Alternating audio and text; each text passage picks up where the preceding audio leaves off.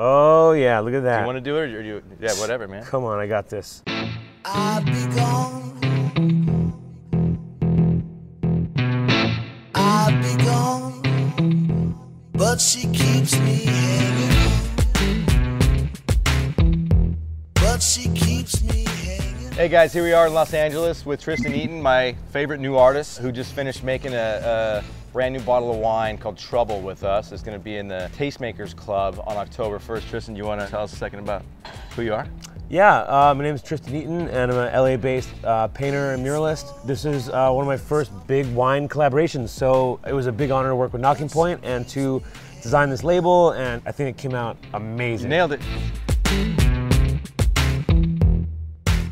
Since I was a little kid, I was drawing all the time. I knew that I was going to be an artist. I started designing toys for Fisher-Price when I was 18 years old. I got a job as an illustrator for a magazine when I was 18 and started a design studio in New York. It was a big exploratory process for like 20 years of finding out what was right for me. In the background, I was always tagging and bombing and getting in trouble on the streets of New York and Detroit, but never had that as my end goal. My goal was never to like make money off of spray paint art.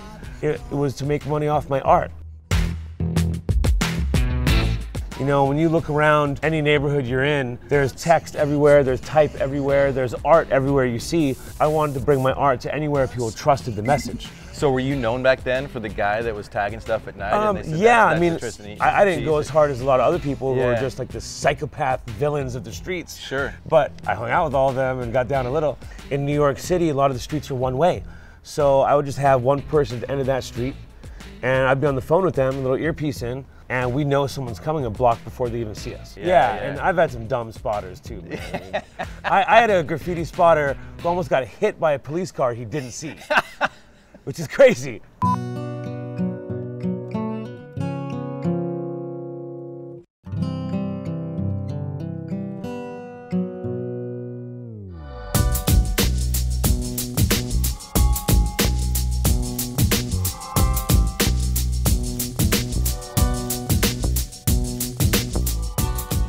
I really wanted to make something sexy and mysterious and seductive. There's something about a beautiful glass of red wine that could be the beginning of some trouble. You know what I mean?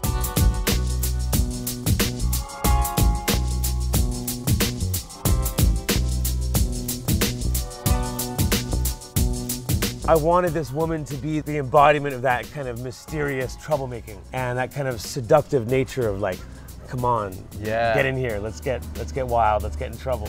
She's like the goddess of that mischief that comes from a good glass of wine.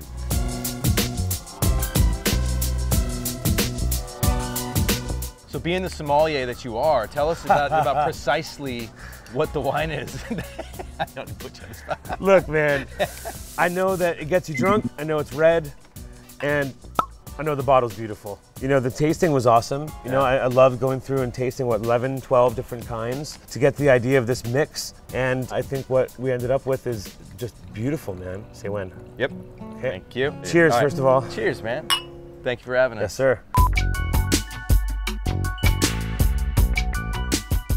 Working with Nocking, doing my first real wine project is kind of like being in an airplane and having the pilot be like, just take over. You know, it was a little nerve-wracking getting so much freedom from you guys, and I respect that. I really appreciate the kind of trust and creative freedom you guys gave me and allowing me to make big decisions on it. It meant a lot to me for you guys to really put me in the driver's seat and, let my opinion mean something here. That's the power of art. A picture's worth 1,000 words because those words don't suffice. Yeah. If I could say it in words, I wouldn't need to paint. Right. So you can paint it and convey emotions that are hard to put your finger on, So that's why I paint sometimes, because I have to like show this feeling in visuals.